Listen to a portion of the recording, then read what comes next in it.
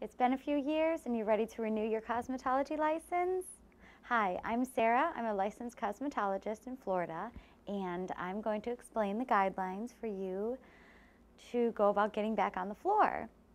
If your license expired before September 1st, 2005, then you have 5 years to renew it.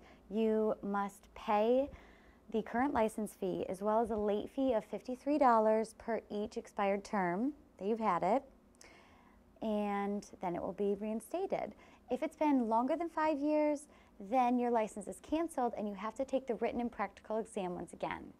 If your license expired after September 1st of 2005, you only have 1 year to renew it.